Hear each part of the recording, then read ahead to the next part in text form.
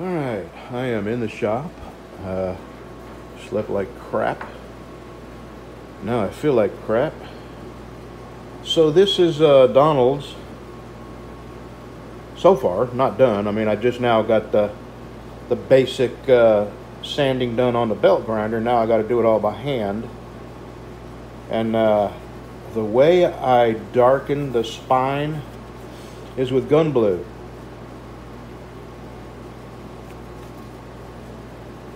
Okay, I'm going to set that to the side for a minute, and I'm sanding that's 320. I'm going to get this up to 320, and that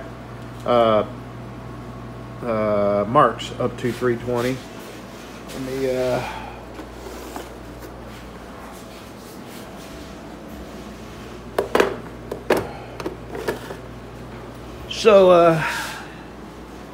yeah, I feel so bad.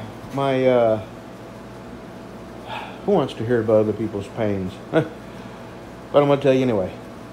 My hip, my knee, and my foot hurt so bad, it's making me sick to my stomach. I think I'm going to puke. And it's been like this for a couple of weeks now. But on a lighter note, I am definitely a Combat Abrasives sales affiliate. And their end is done. I got to get on my computer and do some stuff on my end. And when I start putting links in the description, I may get one in the description of this. It depends how I feel when I get back home. What'll happen is you get 10% off if you buy anything at Combat Abrasives through my link. You get 10% off. And if you just want to go there and use my coupon code is BC Blades, and you still get 10% off. So there's that. And I cleared off a place. I'm going to get a banner. I hope it's not too big. And I'm going to put it right there. And I'll mention it. I won't wear people out, just like I don't wear people out about my Amazon link. But and I doubt I have a lot of people that watch my videos that are actual knife makers. Probably, you know, a handful. So I don't expect to become a sandpaper selling tycoon. And the only reason I am going to basically represent them is because I've tried dozens of other brands, and Combat Abrasives is without a doubt, hands down, the best bang for the buck.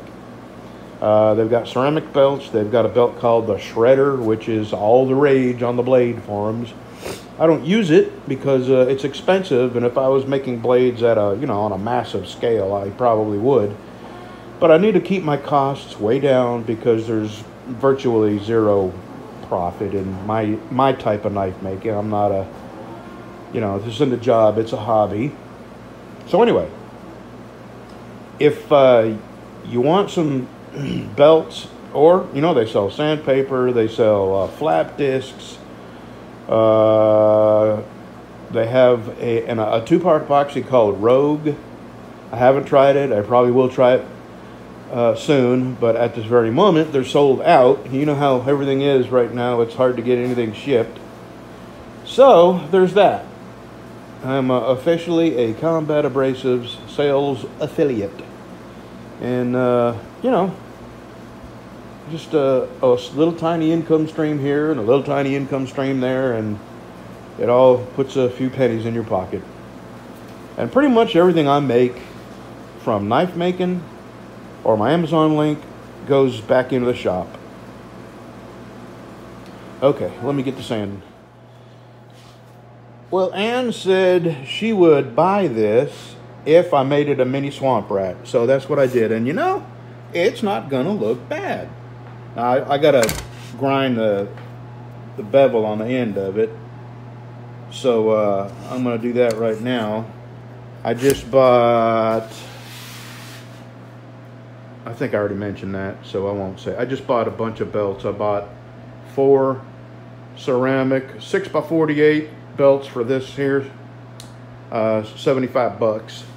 And I bought, for the 2x42, about $80 worth of ceramic belts.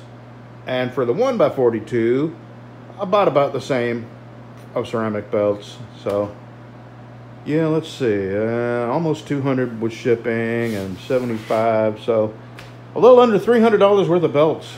Can you believe it, man? You got to do it. You got to do what you got to do to make knives. So, all right, let me. I'm gonna put this on the grinder and see if I can match that bevel there. It don't take long to rust out here. I just stopped working on this yesterday, the day before, and look at all the rust. And it does this until I get it up to heat treated, and then cleaned up, and then buffed, and then it stops rusting. But it is damp out here. Plus we had a huge storm overnight. Oh yeah, got his. I'm all cleaned up in here. Did you notice how immaculate it is? I mopped the floor. Everything's clean. His bedding is all fresh and clean. Are you talking about me? Stop talking about me. All right, I'm gonna put that on the belt grinder and see what I can make it look like. Well, there we go. Swamp Mouse.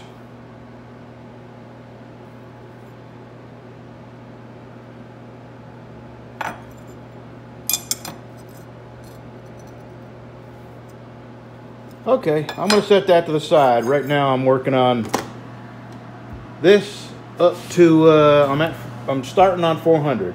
I'm gonna get these three sanded up to 400. And I'm not sure if I'm gonna get to this today. That's looking good though.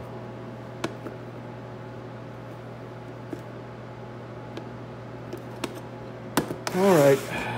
So, I think what I'm going to do, drink me a cup of coffee. Still feel like crap. So I'm going to drink a cup of coffee and see if I can stay out here a little longer. I may even turn the air down. That might make me feel a little bit better. Alrighty. Let me go get some coffee. See, this is one of the weird things that happen to as you get old. Nobody's freaking eyebrows should be that long. Nobody's.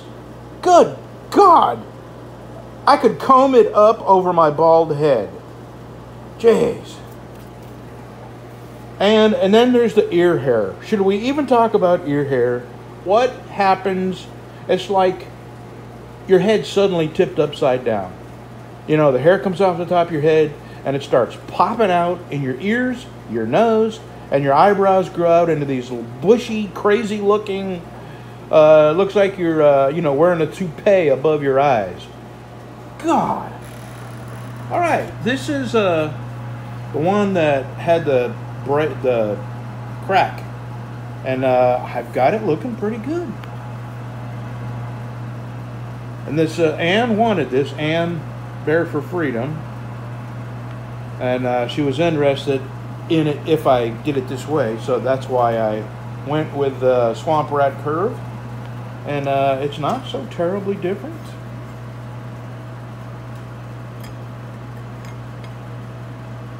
I like it. I like it.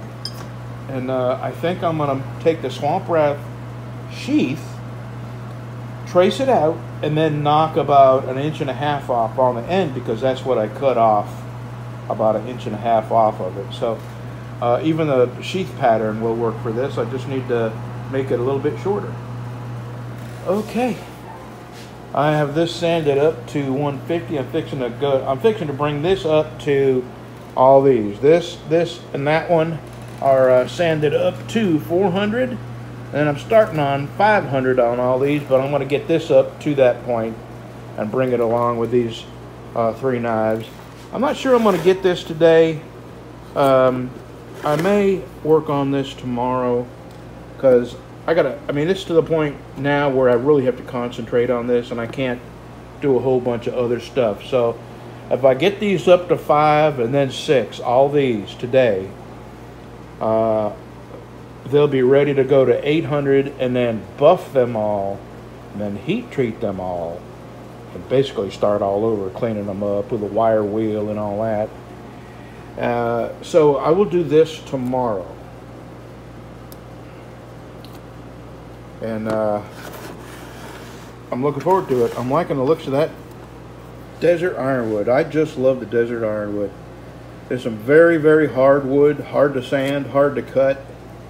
But boy, when it's done and you buff it out, it is some pretty wood. Look at the grain. I just love that stuff.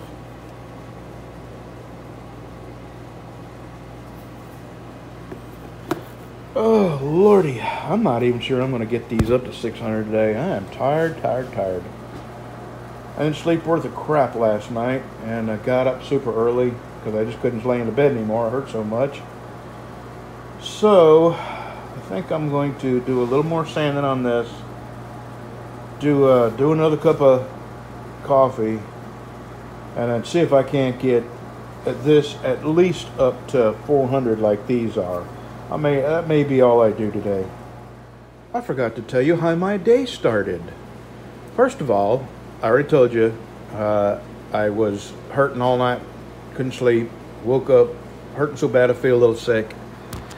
And you know, it's 2:30, 3 o'clock in the morning, it's really dark in the house, and I walk into the kitchen and I step on something with both feet, and I almost fall because my feet come out from underneath me. I grabbed a hold of the counter, and poor Lucy. Now our dogs have, now I'm not going to say never ever, but I could probably, in 20, 30 years of having dogs, we probably had them only go to the bathroom in the house once or twice or 3 times.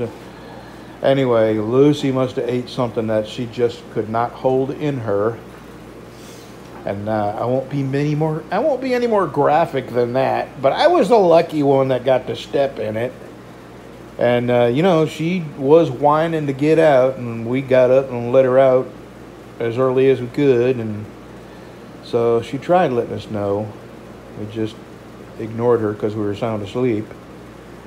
So that was how my day started.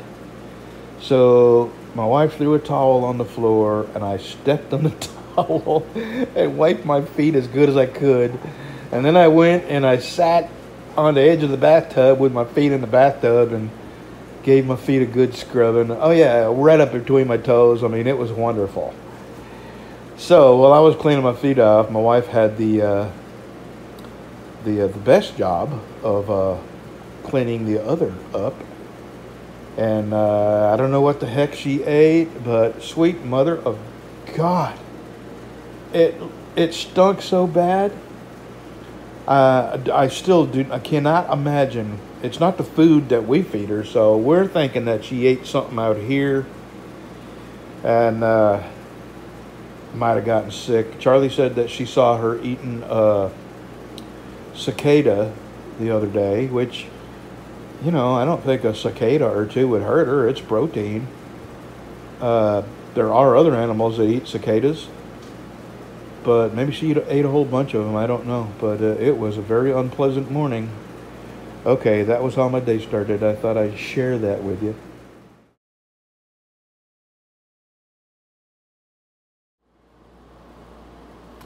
Long day. I don't even know what time it is, but it's probably 3:30, 4 o'clock in the afternoon. All right, we are sanded up to 800. All that one, that's Jay's. This is Mystery Buyer. This is Mark. This is Ann. What do you think of that? That little knife come out just fine. And she's going to get dark walnut with stainless pins. And this is Donald's. I like the desert ironwood. Desert ironwood is my favorite wood, hands down. What I'm going to do now, I have a gun bluing pen. And I'm going to blue the spine all the way around this. Usually on these darkened, I have no choice but to leave the spine shiny. And the reason is, everything I've used to darken the spine screws up the wood. But what I have now is a Permablue pen. It's got a little like magic marker tip on it, you know. And if that works, that will solve my problem. And you can't help but sand the finish off because, you know, I got to sand the wood and everything. So that's what we look like. I'm going to take this home and try the pen on it, see what it looks like.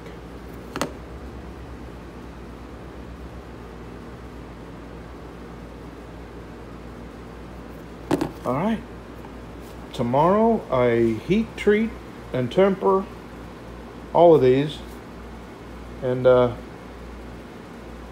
start cleaning them up. I'm going to start heat treating them first thing in the morning, and we'll see about this. I think I got everything he told me he wanted. I got wrote down in here. So before I can make any sheaths, I got to go to town and get some leather. Actually, I have enough for probably 3 sheaths if I don't screw anything up. Okay, see you tomorrow. Well, I thought I was going home, and it's later than I thought it was. It's about 4:15. Anyway, I'm waiting on someone to decide what color they want their sheath. And this is the reason I'm narrowing down my colors, because they're so similar. This is 3 different browns, and I mean, you gotta really look. I got a light right over them, you know? You gotta really look close. Let me turn the light completely off. I mean, they all look, this looks different, but it's just not enough. Plus, it's really, the dye is really expensive. All right, my wife just texted me. She said Sonny is on the phone calling Dog Protection Services because I'm 15 minutes late with her supper. I better go or I'll get fired. And the person I'm talking about, what color they want, just texted me too. Chocolate. Okay, that's this one. Okay. All right, that's the one. All right, see you tomorrow. I'm going home. Well, that was it.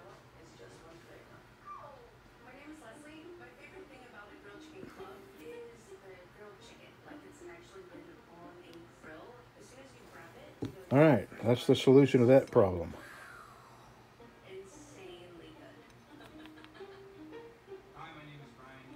Okay, this is ready for a sheath.